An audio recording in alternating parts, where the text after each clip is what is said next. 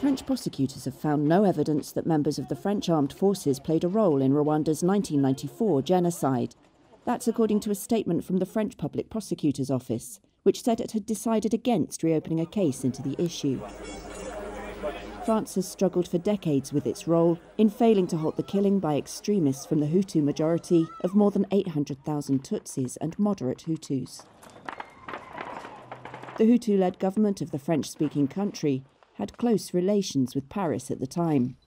An independent commission of historians in March 2021 absolved France of direct complicity, but blamed it for failing to foresee the slaughter.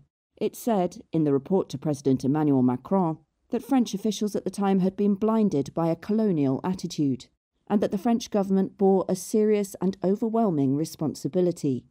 In May 2021, the French Prosecutor's Department concluded that there were no grounds to pursue legal claims that France bore responsibility for enabling the genocide.